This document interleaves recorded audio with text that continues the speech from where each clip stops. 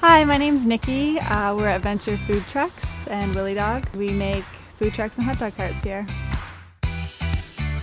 I joined Willy Dog 2.5 years ago when I finished university, and I didn't really know what I was doing with my life, so I started working for my dad, and I saw a kind of a market for food trucks being trendy and new, and we have the facilities here for it, so I asked my dad if we could get into it, and he kind of let me take control of that project. My dad is in love with Napanee. He's always talking about how great it is. The people here, they're friendly, they're nice, they know who you are. If I drive down the street, people will wave at me, which is kind of nice. It's cool that people actually know what we do and recognize us and think that it's neat.